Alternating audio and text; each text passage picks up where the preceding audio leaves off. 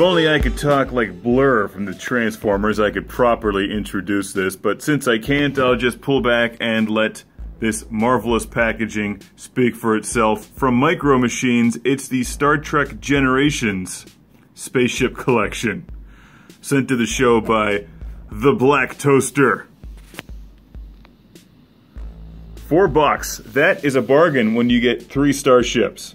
The USS Enterprise NCC-1701B, the Klingon Bird of Prey, and the NCC-1701D.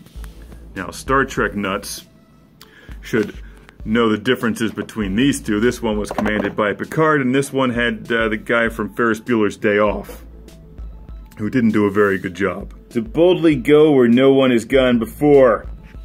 Micro Machines from Galoob. Star Trek Generations was actually a good movie.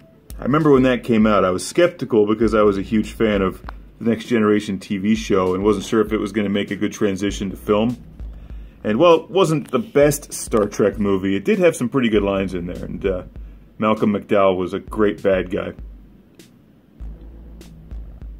We got the Bird of Prey, Enterprise, Enterprise D. And we can look over here and you can see they have a bunch of other Star Trek sets. And I'll show you some more Star Trek vehicles from Micro Machines in a different video. I saw just at Target the other day that they got a whole lot of Star Wars stuff coming out right now, or I guess that's been out. The saucer mode detaches. Well, that's good. How else can you accurately play Star Trek? More importantly, does it have a holodeck? I think I could speak for all of us when I say that when the holodeck becomes real, we're all in trouble. I love it when they have multiple layers of prices. I feel like peeling this off and seeing what it started at. I'm gonna go with $14.95, that's my guess. Let's see if I'm right. Counselor Troy, your assistance is requested in the holodeck. I sort of mangled this. I can't tell if it started at $15 or $5. If it was 15, I would definitely win that by the Price is Right rules. Just in case you're concerned that maybe I'll run out of Star Trek Micro Machines, have no fear. Tim really hooked this show up. Celebrating 50 years of Star Trek by playing with Micro Machines. They look nice on their little stands, don't they? Not bad. They're like Hot Wheels, but smaller. And voiced by Blur from the Transformers. Here's a look at the NCC-1701D. Yes, I used to watch a lot of TNG. It's really one of my favorite shows of all time, so pretty excited about this, and sure enough, you can pop the saucer section off, but whoa, off the table. And here's the headless remains of the NCC-1701D. Makes you wonder why they even bothered with the saucer at all. As long as the holodeck was in this part of the ship, we don't even need the rest of it. Bing, bing. Paging. Ensign Rowe, please make your way to the holodeck.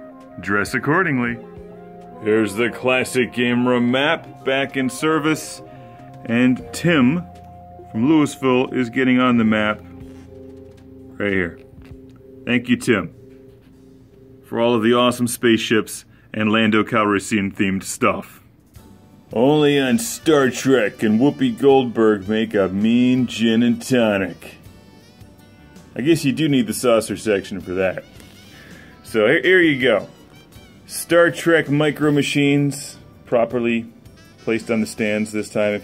I had them flipped around earlier and the Enterprise kept crashing, so it's very important to have the stands aligned properly.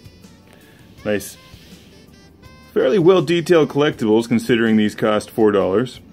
Or possibly $15, we don't know for sure how much the other one was, the original price. The NCC-1701B. Even it hates Jar Jar Binks. In fact, if you're creative, you can also play action scenes from other Star Trek movies. We could reuse the same shot over and over again. Star Trek 1, Star Trek 2, Star Trek 3, Star Trek 4, Star Trek we'll just skip that one. Star Trek 6. Here's a look at the underside, and you can fly it around like you're attacking nuclear vessels. Boo, boo, boo! That was Star Trek 4, but who's counting?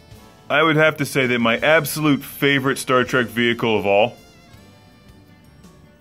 is 7 of 9.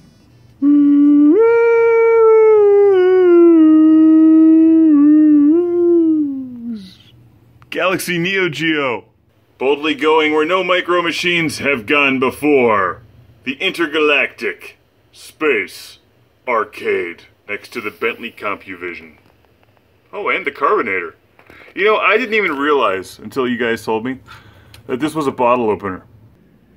Stardate 1982. We've encountered a giant beer in the wood-grained Neo Geo galaxy. After trying repeatedly to communicate with the giant beer, I have decided to just open it with the spaceship.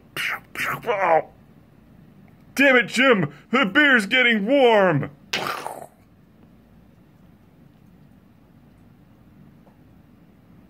The best part of this is that I didn't actually expect the saucer section to land on top of the giant beer. Bing, bing. Dr. Beverly Crusher. Assistance required in the holodeck. Please dress like a nurse. If you're going to buy the game anyway, buy it through ClassicGameRoom.com. Classic Game Room is supported by fans on Patreon. Thank you. Now prepare for the Lord Carnage Club, where I celebrate these backers on Patreon by shouting their name in a volcano! Derek Langley. Beer is the trick. Stephen Chucknick. From New Jersey. Michael Fernandez. People not named Michael Fernandez aren't Michael Fernandez.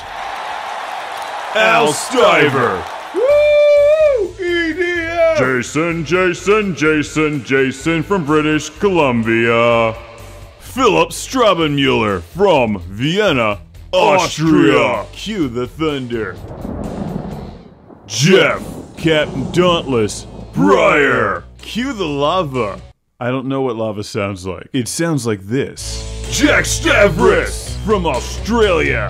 Ohad Kane, Master of Thunder.